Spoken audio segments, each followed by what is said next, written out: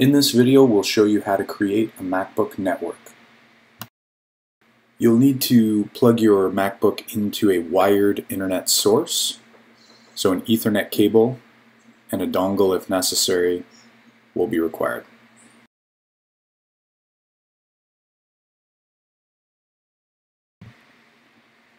Next, head to your system preferences and click on the network icon. In this area, you'll need to ensure that your internet connection is giving you an internet signal. Currently, mine is not, and you can see that because of all the red displays. Sometimes clicking out of it and then back into it will refresh and allow your computer to see that the internet signal is being received through the Ethernet cable, like mine is here under the Thunderbolt Ethernet number 3. Next, we'll go back to your System Preferences main window and we'll click on the sharing icon. If your internet sharing in the service window is checked, uncheck it, and that will allow you to change your settings from where you're going to share your connection from and how the computers will connect to your network.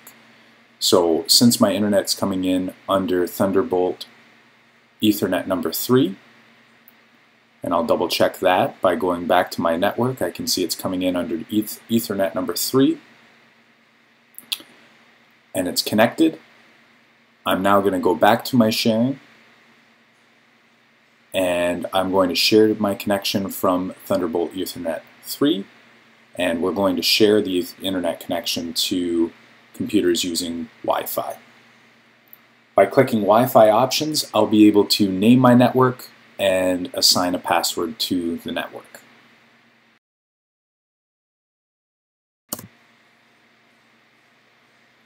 Now that my settings are configured, I can now check next to internet sharing, and I will confirm that I do want to turn my Wi-Fi on to ensure that I can share via Wi-Fi, and we'll begin the internet sharing by pressing start.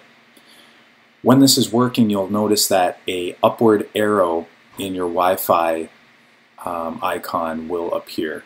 So it'll no longer look like the waves when you're usually using Wi-Fi. It's actually going to have an arrow pointing out, showing that you're actually sharing through Wi-Fi instead of receiving. I'm now going to launch Reflector on my MacBook Pro.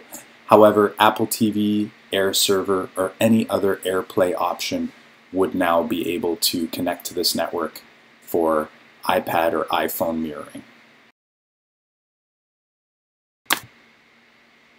I'm now going to take an iPad 2 and connect to Pierce MacBook Pro Wi-Fi, and I will use the AirPlay button to mirror the iPad screen to my MacBook Pro through Reflector.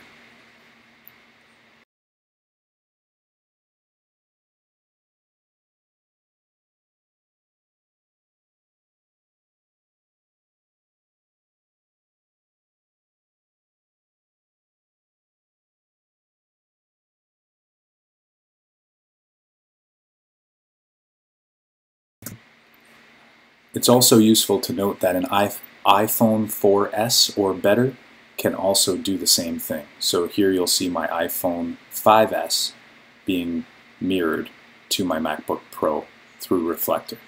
The same can be done on an Apple TV through this method.